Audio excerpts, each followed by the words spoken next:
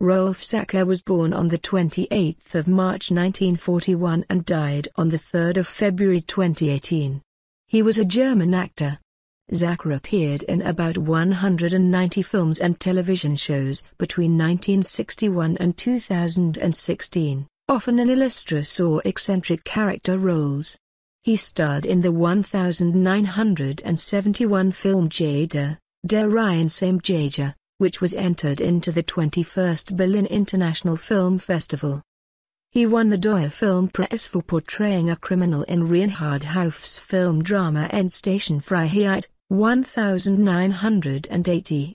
A film critic once called Zacher the best small-time criminal of German cinema.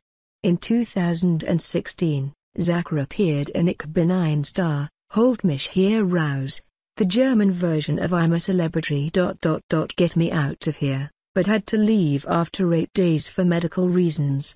He died at a nursing home in Hamburg on the 3rd of February 2018 at the age of 76.